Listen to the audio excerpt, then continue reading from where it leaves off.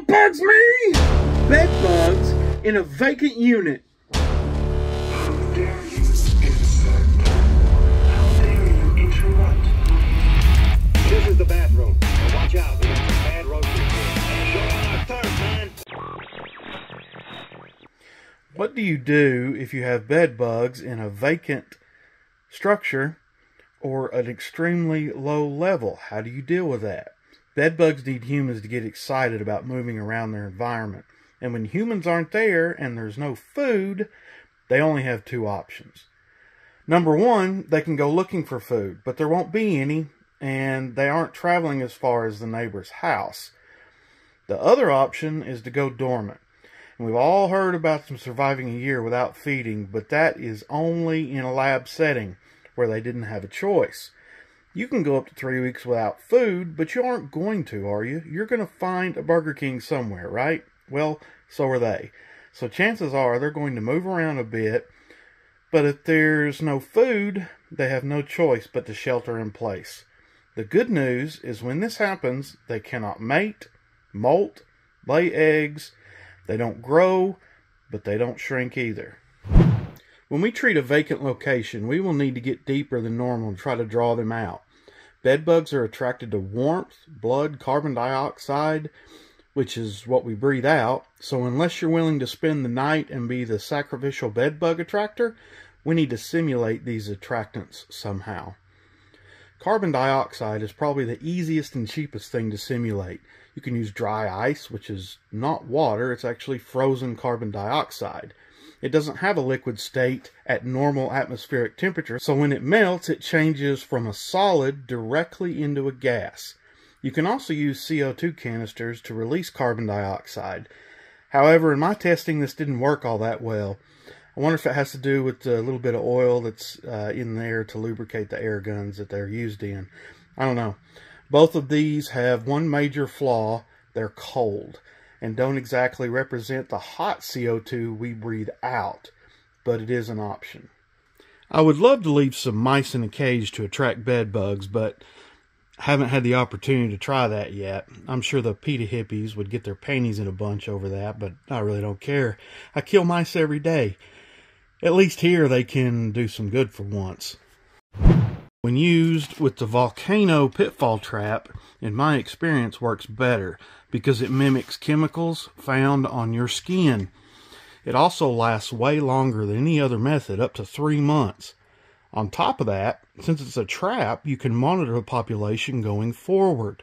Normal sticky traps and traps without a lure don't do that well at catching and monitoring bed bugs, especially in a vacant home where you need to draw them out to force them into your treatment and to monitor activity. Some smarty pants scientists discovered that they prefer the color black. Me too. I like to think that bed bugs are metalheads. What do you think? I can't see them drinking your blood, listening to some bubblegum pop. Anyway, bed bugs aren't great at walking on smooth surfaces because of their feet. The best way to describe their feet, it's kind of like a hook. A textured soft wall or fabric are no match for Mr. Bedbug, but smooth plastic or glass, not so much. So the Volcano uses this to our advantage. We are the smarter species after all. The exterior of the Volcano is textured so they can grab on, and it's angled so they can climb right up. The idea is that they may be used to climbing up bed legs, and this attempts to simulate that. It's also black, but when they get to the top edge, it's smooth and slippery, causing them to fall into the trap, right into what lured them in. Of course, the insides are smooth and inverted, so they aren't going to get out of there. The Blackout trap is made to go under the legs of the bed and catch them coming and going. The Blackout also uses these simple concepts. I love simple solutions to complex problems. Canines are great to detect the presence of bed bugs, but that doesn't get them moving. We also have a rapid swab test to check for bed bugs, but that just tells you if they're there or not, and that's it. The other difficulty with a vacant unit, even with all the tools and knowledge, is determining when they are gone. and when to bring the canines in to verify, since your feedback is very limited at best. This can prolong elimination since our only feedback is the traps. The problem is that if 5 bed bugs are in a trap when we come back, we have no way to know if they were caught on day 1 or day 30. If everything was caught on day 1, then nothing, then you're probably good to go. If they were caught throughout the month or on day 30, then you will need another treatment. There is no way to know. So we have to compare what we find today and what we found last time.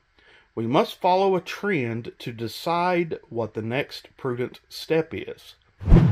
The best solution to the problem really is just to get humans living in there. That fixes all these issues, but that's not always an option. And most people aren't too keen on the idea of being used as bait. This is why we tell you not to change where you're sleeping after you find bed bugs. They're just going to follow you wherever you go. You are Burger King, and they will have it their way. That's why we almost never find anything in the kitchen or in the bathroom, because there's no food in there. I have a very particular set of skills. Skills that I have acquired over a very long career. Skills that make me a nightmare for bed bugs. I will look for you. I will find you. I will kill you. You're killing me, Smalls! So, I stand upon my desk to remind myself that we must constantly look at things in a different way.